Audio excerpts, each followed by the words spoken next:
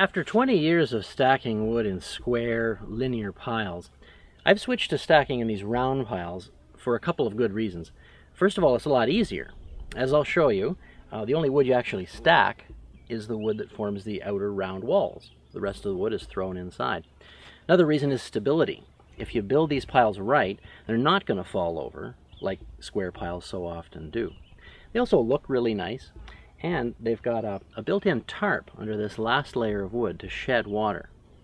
Now, in order for this to work right, you have to put the pile together properly. There's more than meets the eye.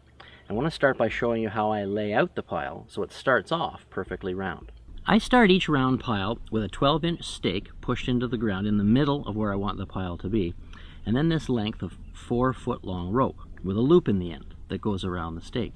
This is my compass, and I work my way around the stake, and the end of the rope determines where I put the ends of this first round of wood.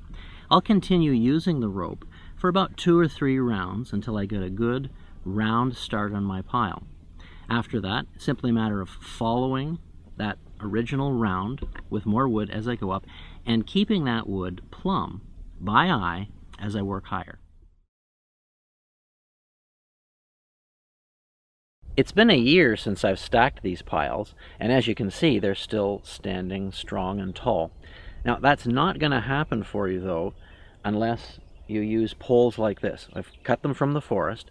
They're 8 feet long, which is the same length as the diameter of the pile I'm stacking, and I've laid these poles in to 3 or 4 different places in the wood as it rises. You can see the end of one here.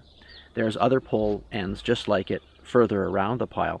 That binds everything together and stops it from breaking outwards under the pressure of the wood that's contained inside. You do this, and your pile is going to last really well for as long as you need it to.